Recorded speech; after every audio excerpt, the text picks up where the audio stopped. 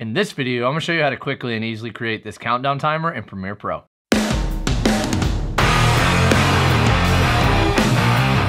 Tyler here from Video Editing with Tyler White, and if you want to learn how to edit video like a pro, start now by subscribing and hitting the bell so you don't miss anything. Here inside Premiere Pro, I already have my clip down on the timeline, so the first thing I'm going to do to create this timer is go over to the project table, right click, go over to new item, and click on transparent video. Make sure these settings match your sequence settings and press OK, and click and drag that transparent video above the clip on your timeline.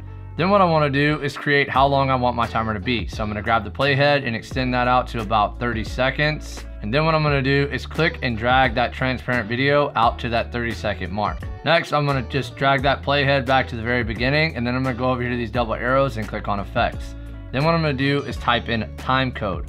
I'm going to click and drag timecode onto that transparent video. Then I'm going to go over to effect controls, scroll down under the timecode effect, and I'm going to start to make these changes. The first thing I want to remove is this little dot here. So I'm going to remove the field symbol by unchecking this box. Then I want to make sure the format is set to SMPTE. Timecode source should be set to generate. So that's going to start everything from the very beginning. And then time display needs to be set to whatever frame rate your video is.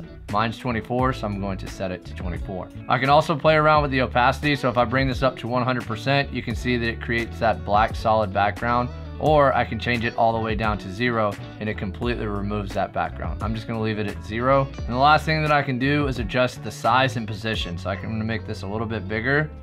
About right there looks good for me, and I can adjust the position wherever I want it to be located at within the frame. Once I'm happy with how that looks, I now want to remove the number of hours as well as the number of frames. So in order to do that, I'm going to go back over here under effects, and I'm going to type in crop. Click and drag crop onto the transparent video, scroll down, and then I just want you to select the crop effect. And that should bring up this blue box here. What I'm going to do is click and drag in the left side until you can no longer see the hour. And then I'm going to also click and drag in the right side until you can no longer see the frames. That looks pretty good to me. Then what I'm going to do is just go ahead and let it play back. And that's starting to look pretty good, but instead of having it count up, I want to make sure it counts down. So in order to do that, I'm first going to click on the transparent video, right click, go up to nest, press OK. Then what I'm going to do is click on that nested footage again, right click, go up to speed duration, and then check the reverse speed box here, and then press OK. Now, when I start it from the beginning and play it back, it counts all the way down from 30, just like that. Continue to perfect your skills by checking out this video. Edit like a pro by subscribing and hitting the bell so you don't miss anything. I'll see you in the next video.